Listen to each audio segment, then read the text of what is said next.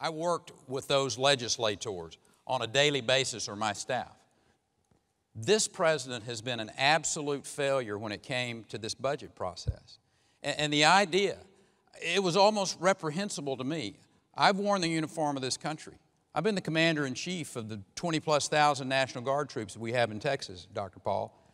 But it was reprehensible for me for this president to stand in front of Americans and to say that $500 billion, $500 million plus, is not going to be on the table, and we're just going to have to work our way through it, putting young men and women's life at jeopardy.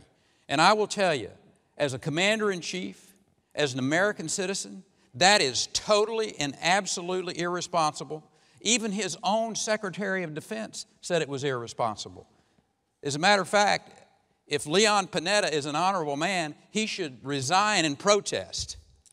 Here's the question, though. Would you compromise? All of you have said you wouldn't accept any tax.